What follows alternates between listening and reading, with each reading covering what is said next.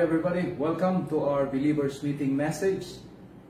And tayo po ay magpapatuloy sa Panginoon, magpapatuloy sa Kanyang salita, sapagkat ito po ang magpapatatag, magpapalago sa ating pananampalataya sa ating Panginoon. Let's begin our discussion now with our declaration. Let's read together now. I declare God's incredible blessings, abundant provisions, and divine health over my life. I will see an explosion of God's favor and goodness, a supernatural increase and promotion. I will experience in every aspect of my life the surpassing greatness of God's favor. I will enjoy a deeper level of spiritual relationship with my God as I constantly grow in the grace and knowledge of Jesus Christ, my Lord and my Savior. I declare God's wisdom, guidance, direction, and protection in my daily life. I am full of God's grace and anointing of the Spirit to live according to His plan. I will obey God's call for my life and fulfill my God-given purpose and destiny. As I experience God's abundance and prosperity, I will remain faithful, devoted, and dedicated to Him in worship, prayer, and being a channel of His love to others. Let's continue on with our message, move on to maturity, sapagkat hindi po nagwawakas ang ating paglago, ang ating paglalim o pagpapatatag ng ating pananampalataya sa Panginoon. Move on to maturity, stay committed to your God. Dapat po ang pagtatalaga natin, higit sa sino paman, higit sa ano paman, tayo nagtatalaga ng ating puso, ng ating pagtitiwala, ng ating panampalataya sa Panginoon lamang. Siya po ang dapat na sentro ng ating buhay. Napag-usapan po natin sa nakaraan, this is already part 2, sa nakaraang message, pinag-usapan po natin si Daniel at ang kanyang tatlong kaibigan, Daniel 1 and Daniel chapter 3. Tonight, pag-usapan po natin Daniel chapter 6. Now, this talks about Daniel na sa kanyang buhay sa paglilingkod sa isang bayang malayo sa Jerusalem. Ginamit siya ng Panginoon. Pinagtibay ng Diyos ang kanyang sarili sa pamagitan ng patutuo ni Daniel na nahayag kung sino ang Diyos sa kanyang buhay. At sa pamagitan din ng kanyang makapangyarihang patutuo, matapat na pamumuhay bilang mananampalataya ni Yahweh ay nahayag maging sa mga taong di mananampalataya sa kanyang paligid kung sino ang Diyos ng Israel, kung sino ang Diyos na si Yahweh na siyang kinikilalang Diyos ni Daniel.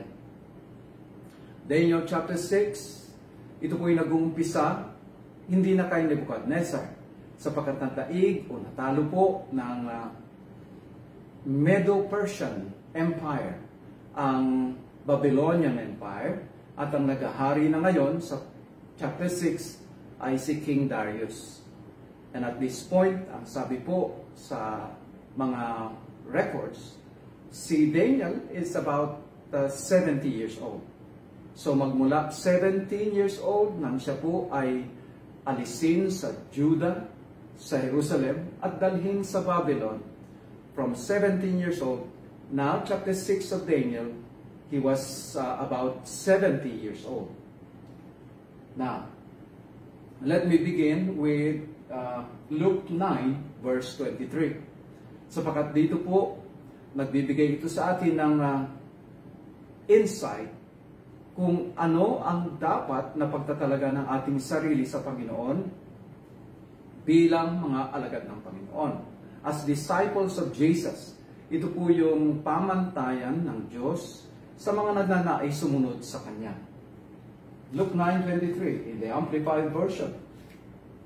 If anyone wishes to follow me as my disciple, he must deny himself, set aside selfish interests, and take up his cross daily, expressing a willingness to endure whatever may come, and follow me, believing in me, conforming to my example in living, and if need be, suffering or dying because of faith in me.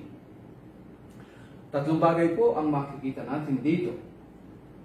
That if you want to be a disciple, which means a committed believer, a committed learner, a growing follower of Jesus, three things you need to understand. First, he must deny himself. Set aside selfish interests. The moment na tayo po inanampalataya sa Panginoon, hindi na po pwedeng umiral o maghari ang ating sarili. Sapagkat kinikilala natin si Jesus bilang ating Panginoon at tagapagligtas, siya na ngayon ang umuupo sa trono ng ating puso. Siya na ang hari ng ating buhay. So hindi po pwedeng pagsamahin yung pansariling interes at ang kalooban at plano ng Diyos.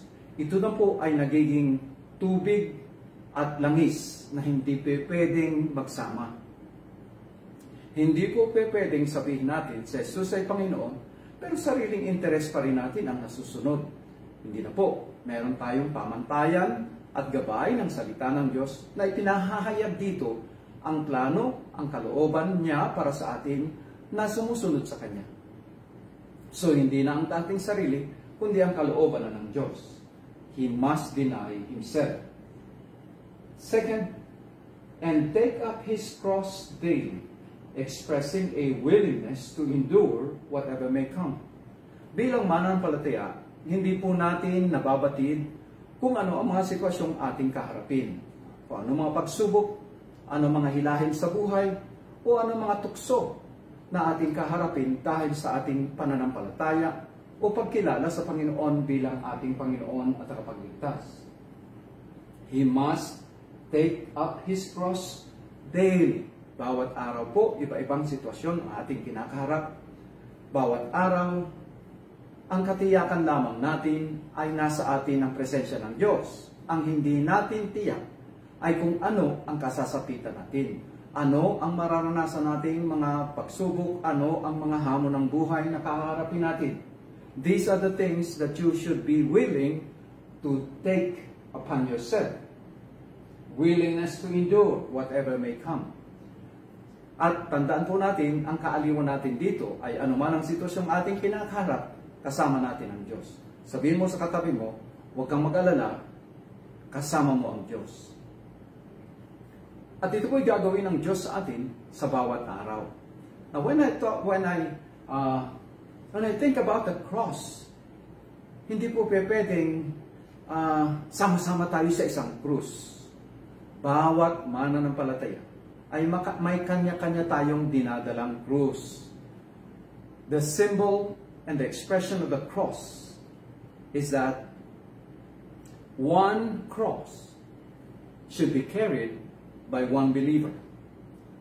Isa lamang po. Nung ipako si Jesus sa krus, may kasama po siyang mga magnanakaw na kung saan tag-iisa po sila ng krus. Hindi po sila ipinako sa isang krus lamang. Ibig ding sabihin, kung ang pagkilala natin sa Panginoon ay personal, personal din natin itong aangkinin, ipamumuhay ang ating panampalataya ayon sa pamantayan ng salita ng Diyos. Tayo po ang magpapasya. Tulad ng nabanggit ko nung nakaraan, commitment to your God is personal. Ikaw ang magbibitbit, ikaw ang magdadala sa iyong balikat ng krus ng iyong pananampalataya. Krus na anuman ang pagsubok, dadalhin mo ito sa tulong at biyaya ng Diyos. You must be willing to take up the cross. Another thing is that you follow me. In following Jesus, it's like a journey. Ito po'y paglalakbay na sa bawat daraanan natin, iba-iba ang sitwasyon. Sa bawat daraanan natin, iba-iba ang magiging karanasan natin. Pero ang maganda nito, kasama natin ang Diyos. Those who follow Him should believe in Jesus. Hindi na tayo nananangan sa ating sariling kalakasan o sa ating sariling magagawa. Subalit sa tulong at biyaya ng Diyos, ang pagtitiwala natin ay nasa Kanya at tayo'y handa nakatalaga ang ating sarili, nasusunod tayo sa Kanya kahit na medyo mahirap marahil ang ating kinakaharap, kahit na hindi tayo komportable sa anumang sitwasyon. Pero meron tayong pagtatalaga ng ating sarili, nasusunod pa rin tayo sa Panginoon. We follow Him not because of convenience. We follow Him because of commitment. We follow Him because He's a good God and worthy to be followed, worthy to be obeyed. So kahit na raw suffering, and it need be, dying because of our faith, yun po yung hinihingi sa atin. Now, sa Bagong Tipan, totoo po ang Luke 9:23. Na nung sila'y magsuko ng kalambuhay sa Panginoon, kinilala nila si Jesus bilang Panginoon at kapagligtas. It was a matter of life and death. Sa atin, ngayon, hindi na po. Kaya lamang, ang sinusubukan sa atin ay kung sa pagsunod natin sa Panginoon, siya ba ang nasa sentro ng ating buhay? Siya ba ang tunay na pinahahalagahan natin? At hindi ang sarili natin?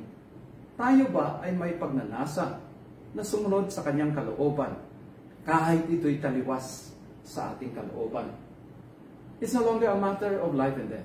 Though there are sacrifices na ating ginagawa dahil sa mga sitwasyong ating kinakaharap, but it's not about life and death situation. So, mas madali po na tayo'y sumunod sa Panginoon ngayon. Pero ganun pa man, kung hindi nakatalaga ang ating buhay, ang ating puso sa Panginoon, kahit madali po ang sumunod sa Panginoon, mahihirapan po tayong sumunod pa rin. Mahihirapan tayong maging alagad niya, sapagkat ito po ang pamantayang hinihingi niya sa atin. Higit sa ano pa mang bagay na maibibigay mo, magagawa mo sa Panginoon, ang hinihingi niya ay yung pagtatalaga ng ating buong puso, buong pagkatao, buong paglilingkod para sa Kanya. Amen? Now let's proceed with point number 1. Daniel 6:4. Then the other administrators and high officers began searching for some fault in the way Daniel was handling government affairs. But they couldn't find anything to criticize. He was faithful, always responsible, and completely trustworthy. Naisip po ng mga kasama ni Daniel na namumuno. By the way, si King Darius, nung sa kanyang pag-uumpisa ng kanyang paghahari, kumuha po siya ng 120 mga tagapangunan niya upang mamangasiwa, mamahala, mamuno sa kanyang kaharian. Isa po rito si Daniel. At pagdaan ng panahon, si Daniel po ay umangat sa kanilang lahat. At ang sabi sa kasulatan, siya'y umangat hindi dahil lamang sa kanyang sariling abilidad, kundi dahil may di pangkaraniwang spirito na nananahan sa buhay ni Daniel. Bakit po yun? Through all the years of his stay in Babylon, dinala po sila sa Babylon nang siya po ay about 17 years old. By now, dito po sa Daniel chapter 6, siya po ay about 70 years old na. But then, through all those years, siya po ay naging matapat. He was faithful, always responsible, completely trustworthy. Now, what's the point here? Commitment as a challenge. Oo, matapat tayo. Siya po'y walang pagkukulang, walang anumang pagkakamali, walang pula, may pupula sa kanya. At siya po ay matapat sa lahat ng bagay. But even so, hindi po siya exempted sa mga challenges. Sapagkat siya po ay nasa mundo na kung saan ang mga taong nasa paligid niya ay di mananampalataya. Kaya, naiinggit po sila kay Daniel. Kaya humanap sila ng kaparaanan upang makakitaan ng kakulangan, kahinaan itong si Daniel. Subalit nung siniyasat nila, tinignan nila kung paano namamahala si Daniel sa kanyang nasasakupan at kung paano niya ginagampanan ang kanyang tungkulin, wala po silang maipula sa kanya. He was faithful, always responsible, and completely trustworthy. They couldn't find anything to criticize Daniel. Dahil alam nila na kung sa trabaho lamang, walang personalan, sa trabaho lamang, wala po silang maipupula kay Daniel. Subalit gumawa sila ng paraan. Daniel chapter 6 verse 7. So, sila po'y lumapit kay Haring Darius at nagbigay sila ng suggestion, ng mungkahi, na gumawa si Haring Darius ng kautusan na ipinagbabawal ang pagsamba o pananalangin sa sino mang Diyos o sa sino mang tao maliban sa hari. Kung hindi mapulaan at makakitaan ng kahinaan si Daniel sa kanyang gawain sa paghahari o gawain sa pamumuno at pangangasiwa sa kaharian ni Haring Dario, kumuha sila ng maipupula sa kanya sa kanyang spiritual na buhay. You know what? This is what really happens in the world. Regardless of your goodness, your wisdom, yung ating pong pagiging mahusay sa buhay, you cannot satisfy everybody. Pansinin natin na kahit gaano tayo kabait sa mga tao sa paligid natin, kapag inumpisahan na natin na magbahagi ng salita ng Diyos, kumakaminsan ang mga kaibigan mo ay nagiging kaaway. Ang mga malapit sa iyo, unti-unti nang lumalayo sa iyo. Pagka pinag-usapan po natin ang bagay na spiritual, hindi po lahat ay tatanggap sa atin. Ang pagkainggit ng mga tao o mga ibang nangunguna sa buhay ni Daniel, itinuon po nila ang maaring kanilang maging akusasyon ay sa bagay na spiritual sa kanyang pananampalataya. Alam nila, through all those years na kilala nila si Daniel, alam nila na sa kanilang pananaw, ang weakness ni Daniel ay ang kanyang Diyos. Sa pananaw naman ni Daniel, hindi weakness ang Diyos sa kanya. Ang Diyos ang kalakasan niya. Amen. Ganon din po sa atin. Ang weakness natin, pag tiningnan ng mundo, ang weakness niyan yung paglilingkod sa church. Ang weakness niyan, committed yan sa church. O committed yan sa Panginoon. Ang weakness niyan, hindi mo matitinag ang kanyang pagkakaloob sa Panginoon. Yan ang weakness niyan. See, the world will always see the good things we do. Our commitment to our God. Makikita po ng mundo yun na ito ay weakness. But to us, who know Jesus, to us who is growing in the Lord, ano po ito? Kalakasan natin yun. Every time we worship, prioridad natin ang worship.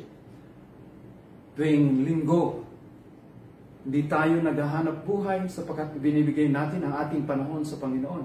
Probably to the world, kakulangan yun o kawalan yun.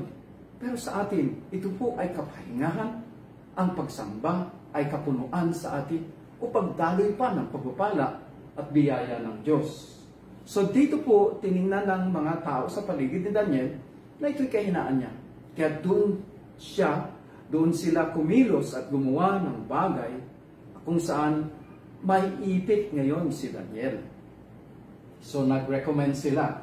We all are all in agreement, the administrators, officials, high officers, advisors, and governors, that the king should make a law that will be strictly enforced. Gumawa po siya ng batas. Give orders that for the next 30 days, any person who prays to anyone, divine or human, except to you, your majesty, will be thrown into the den of lions. When we are faithful to the Lord, kapag committed po tayo, people around us, sometimes they feel insecure. sila po'y nagsiselos, sila po ay naiinggit sa atin.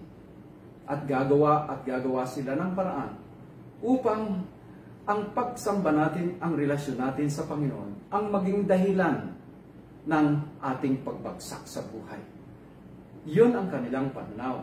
Sa atin naman, alam natin, na ang paglago natin sa relasyon natin sa Panginoon, pagiging matapat sa Kanya, ito po ang daan sa patuloy nating pagpapala, pagdaloy ng pagpapala, at pagdanas ng dakilang mga pagtatagumpay sa buhay.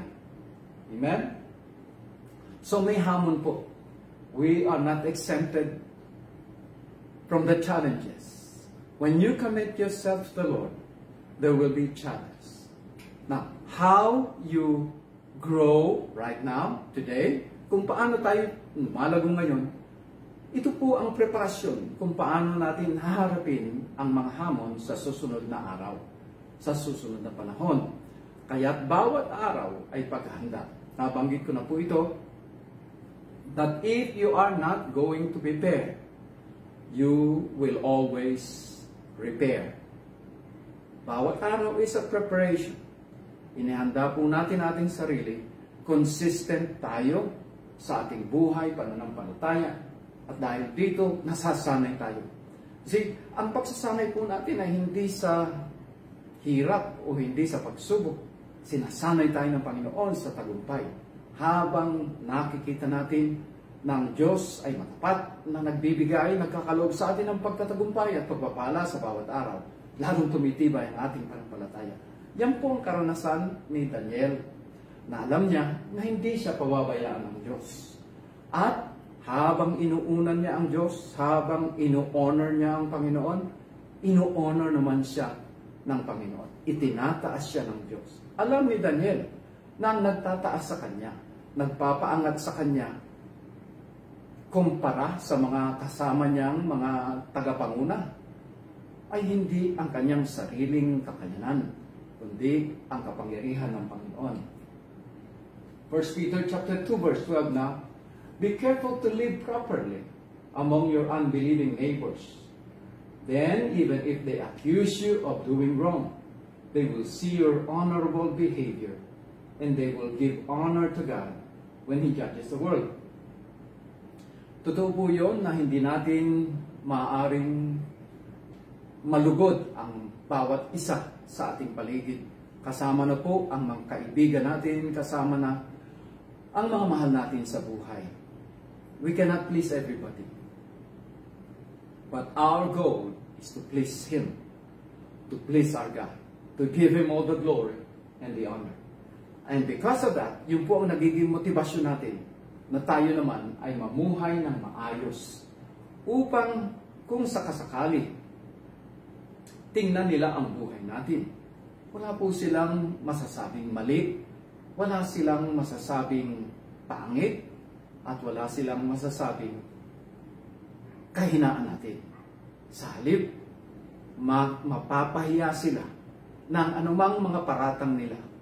Ito po'y mali at ito po'y hindi ayon sa katotohanan. Sapagkat kapag inuuna natin ang Panginoon, tinatalaga natin ang ating sarili sa Kanya, Siya ang gagabay sa atin sa bawat araw.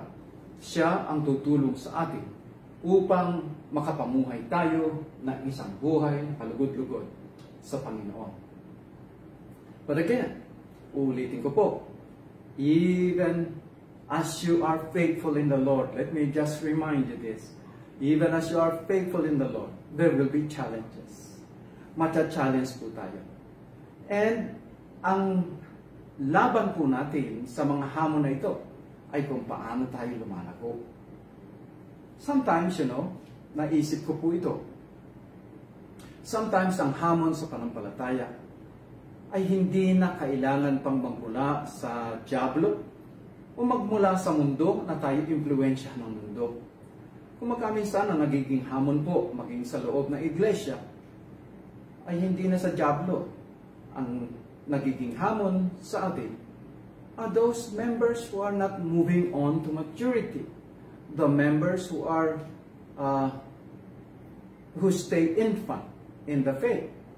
They are immature they are insecure, they are emotional. That's why ang ipinamamani ko po sa ating lahat, lumago tayong lahat, sapagkat kapag tayo po'y mahina, marupok, tayo ang magiging katitisuran, maging ng ating mga kapatiran. Tayo po ang sa halip na makatulong, tayo pa ang nakakasira. Sa halip na tayo'y magtayo, tayo pa po ang nagumuguho, nagpapaguho sa anumang itinatayo sa kaharian ng Diyos. These are challenges.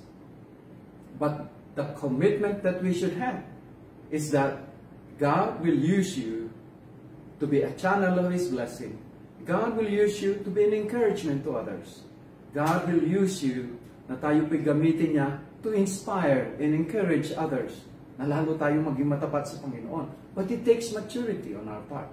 You can only lead others to the level of maturity that you have accomplished. Kung dito po ang level natin, hanggang dun lamang natin madadala ang mga tao sa paligid natin. But even so, even if we will not be able to please everybody, let it be a decision in your heart that you be committed to God. Whatever may come, whatever may be the situation, you commit yourself to God to grow mature sa Kanya pong salita at sa paglakad natin sa buhay spiritual. Another thing na dapat po nating maintindihan at mapag-aralan patungkol sa pagtatalaga ng ating sarili sa Panginoon is that commitment has to be consistent. Daniel chapter 6 verse 10. When Daniel learned that the decree had been signed, he continued to pray, just as he had always done.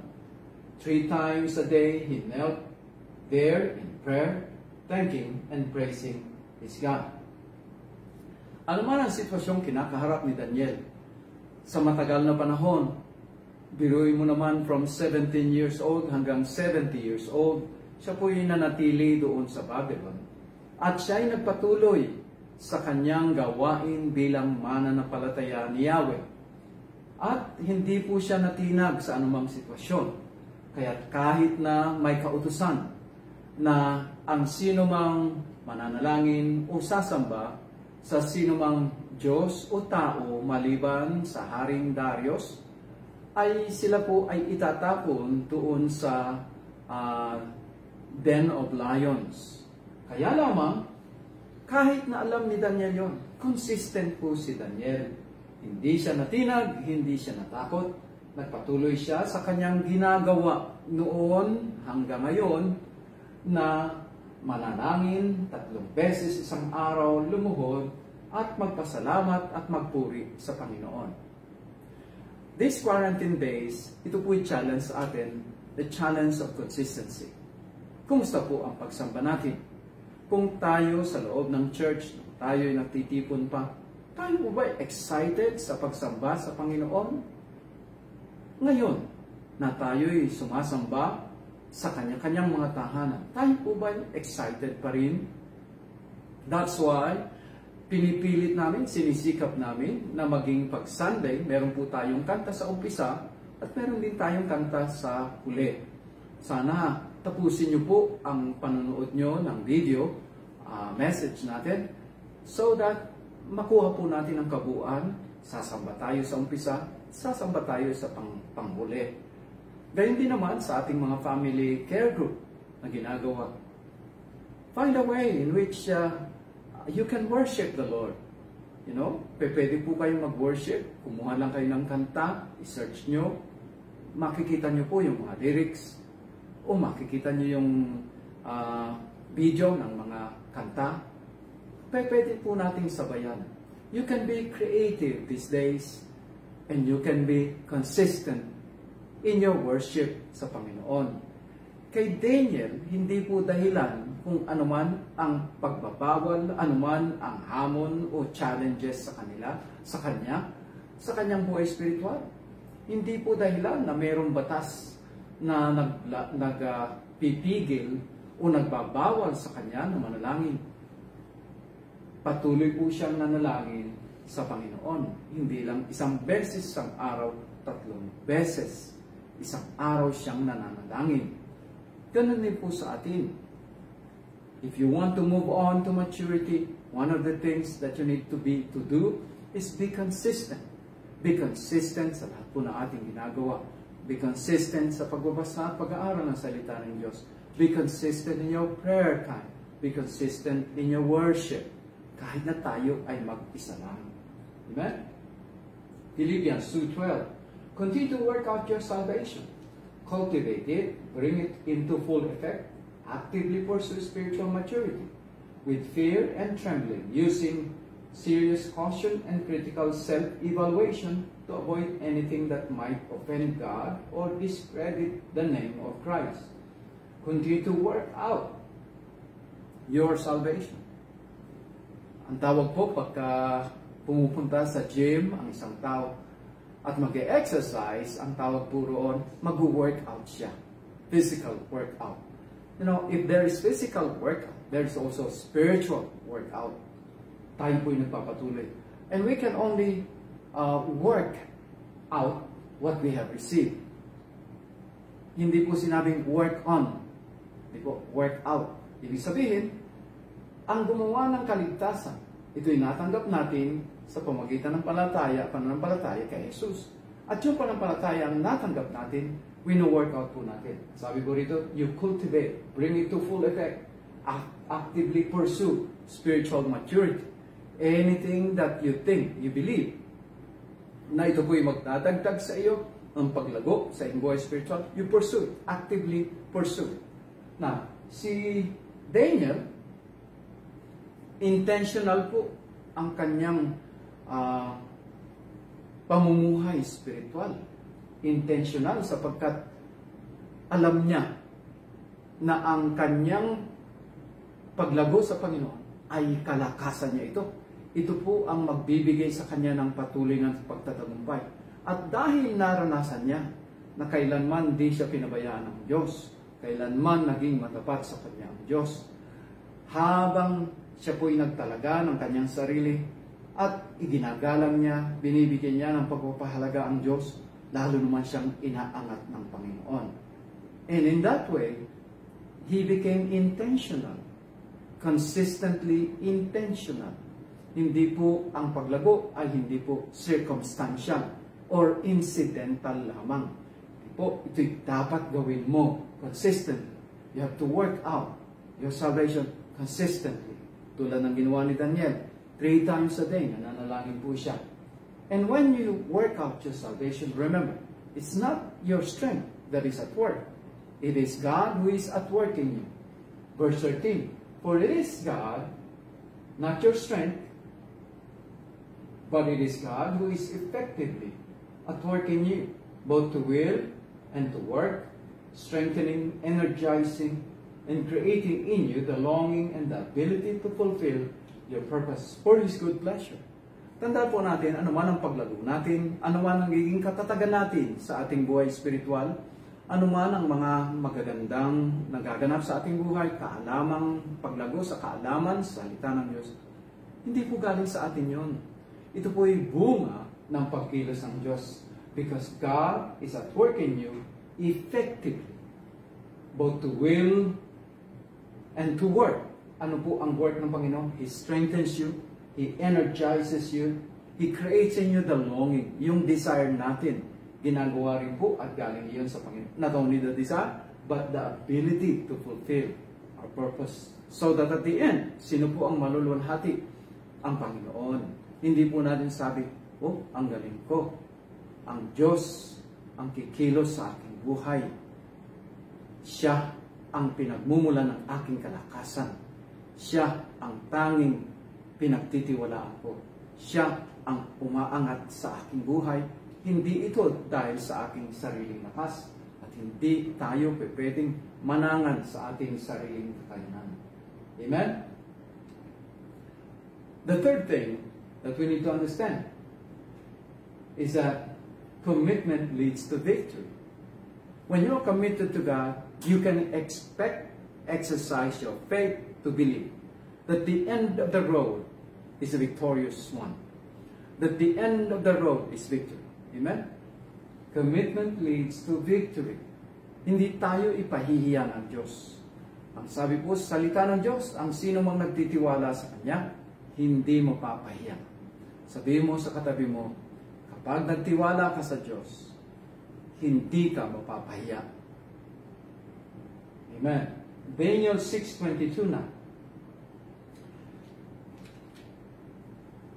So, ang nangyari po, as a backgrounder, ang nangyari po, si Daniel, dahil hindi siya sinuway niya ang utos ng hari na sa kanya manalangin, hindi pwedeng manalangin sa Diyos o sa tao maliban kay Haring Darius.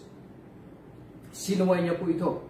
At ang parusa, ayon sa kautusan, siya ay itatapon doon sa Den of Lions.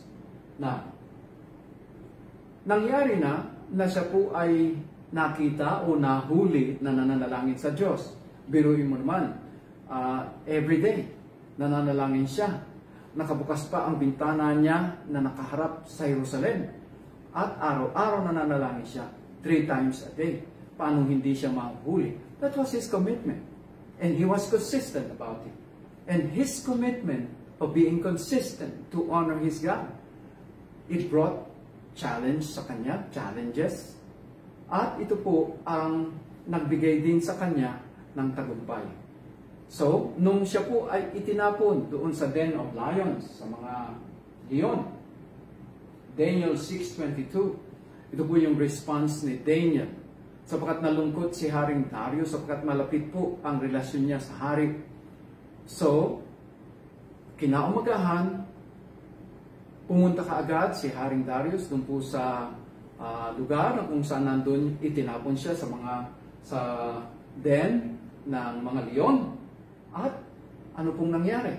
Ang sabi ni Haring Darius, "O Daniel, ikaw ba ay iniligtas?" Sumigaw ang hari, "Ikaw ba ay iniligtas ng iyong Diyos?" Ito po yung sagot ni Daniel, verse 22 na. "My God sent His angel to shut the lion's mouth so that they would not hurt me. For I have been found innocent in His sight, and I have not wronged you, Your Majesty. My God sent His angels to shut the lion's mouth so that they would not hurt me." Ano pong tugon ni Daniel? Ako po yung naniniwala, buo ang pagtitiwala ni Daniel, siya ililigtas ng Diyos.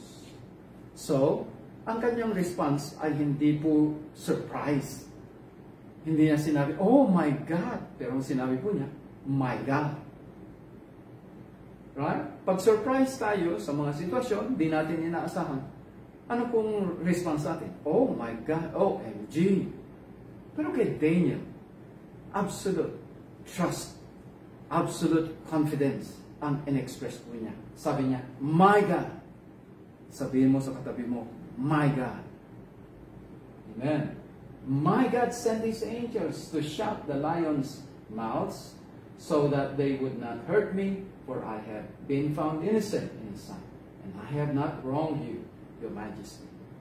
Pinatunayan lamang ng Diyos, God vindicated Daniel na sa kanyang ginagawa, hindi ito kasalanan sa hari, hindi rin ito kasalanan sa sinuman, hindi ito kasalanan sa Diyos. Sa halip, ito po ay nagbigay kaluguran sa Panginoon. And when God is pleased, He works for your favor. He works for your victory. Sa ating buhay, ito po ang katiyakan natin. When you are committed to God, He will never leave you, He will never forsake you. God will go ahead of you to prepare the way for you. When you are committed, He is even more committed to see that you will have success. He is more committed than your own commitment to give you the victory. Yan po ang Diyos natin. Kaya lamang, how God will bring you from one victory to another, from one triumph to another, God would require or would need that you be mature. Upang sa gayon, mabuo rin sa puso natin, tumatak tayo sa ating pagtitiwala sa Panginoon, upang sa anumang pagkilos ng Diyos, kasama natin siya. Sa anumang pagkilos ng Diyos, matibay ang ating paniniwala at pagtitiwala na siya ay tunay ngang gagawa para sa ating kabutihan at para sa ating pagtatagumpay. Amen? 2 Chronicles 16:9. The eyes of the Lord search the whole earth in order to strengthen, to show Himself strong in behalf of those whose hearts are fully committed to Him, loyal, completely His, faithful, perfect toward Him. Notice here, ang bahagi po ng Diyos, He will strengthen you. He will make sure you have the victory. Titiyakin at sisiguraduhin niya na ikaw at ako'y magtatagumpay. Pero ang hindi niya pwedeng gawin, nabanggit ko na po ito ng nakaraan, ang hindi niya pwedeng gawin ay yung puso natin ay italaga natin sa Panginoon. Tayo po ang gagawa noon. He can only strengthen, show Himself strong in behalf of those whose hearts are fully committed to Him. Ito po ang hinahanap niya. Bakit? Sapagkat kung meron po siyang gagamitin sa kanyang kaharian, ay hindi po yung mga immature, yung mga sensitive, yung mga maninipis, yung mga iyakin, yung mga duwag, yung mga walang lakas. Sapagkat sila ang hinahanap ng dyablo. Pero ang hinahanap ng Diyos ay yung may puso na may pagtatalaga. Maaring may mga kahinaan sila, maaring hindi sila lubos ang kanilang kakayanan. Marami silang mga imperfections pa rin. Pero ang tinitingnan po ng Diyos ay ang puso natin. He wants to see our hearts committed to Him. Doon po kikilos ang Panginoon. That's all that it takes for you to have your victory. You just simply have to commit your heart to the Lord. Commit to Him in spite of the challenges. Commit to Him consistently. Commit yourself to Him until you experience the victory. Huwag kang bibitaw, huwag kang aayaw. Tuloy-tuloy po tayo sapagkat sa mga nagtitiwala sa Panginoon, naroon ang kalakasan, naroon ang kapangyarihan upang dalhin tayo sa ating pagtatagumpay. Finally, Philippians 1:6, I am convinced and confident of this very thing, that He who has begun a good work in you will continue to perfect and complete it until the day of Christ Jesus, the time of His return. I am convinced, sabi ni Paul, and confident of this very thing. He who has begun a good work in you. The good work that God has started in you. Yung inumpisahang mabuting gawa ng Panginoon nang ikaw ay iligtas niya, patawarin sa iyong mga kasalanan, bigyan ng isang buhay na ganap at kasisiya, bigyan ka ng buhay na walang hanggan at katiyakan ng iyong lugar doon sa kanyang kaharian sa langit. Kung inumpisahan ng Diyos yun, tatapusin niya ito. Sisiguraduhin niya na ang buhay natin, ang wakas ng buhay natin ay sa presensya niya sa kanyang kaharian sa langit. I am convinced and confident of this very thing. He has begun a good work in you, will continue to perfect and complete it. Tatapusin niya. Ikaw at ako, ang hinihingi lamang niya. Italaga mo ang puso mo. Italaga mo ang buhay mo sa Kanya. Na di ka magmamaliw. Ano man ang mangyari, di ka bibitaw, di ka aayaw, di ka susuko. Magpapatuloy ang iyong puso sa pagtatalaga mo ng iyong sarili sa Panginoon. Amen. What are the three things we have learned today? Stay committed to your God.